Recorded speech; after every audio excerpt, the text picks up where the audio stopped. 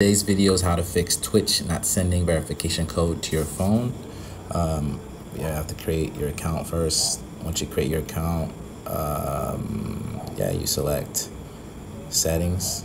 You go to my account, edit profile.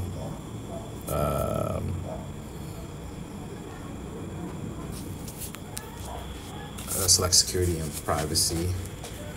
Add phone number. So the best way to do that is to add a phone number. Once you add your phone number, you can receive that code to your account. And if you don't have a phone number on here, you're going to just receive it via email. But once you input your phone number, you can receive that verification code.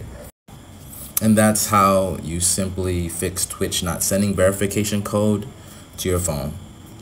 Thank you guys for tuning in.